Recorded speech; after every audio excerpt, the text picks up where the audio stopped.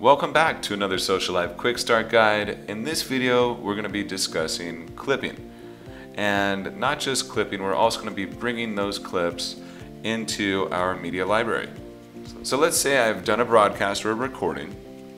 Once I'm done with my recording, it'll pop up in our Socialive dashboards. And let's go ahead and select that clip.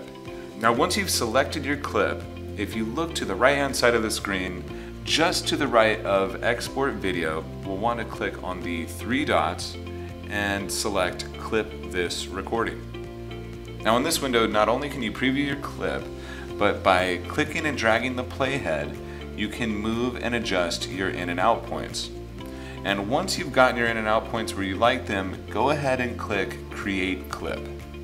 Now to send this over to our library, let's go ahead and click on the three dots. We'll select Add Clip to Media Library. And from here, let's go back. We'll open up a new broadcast. And if you go to the Media tab in the upper left-hand side, you'll see the clip that you've just created.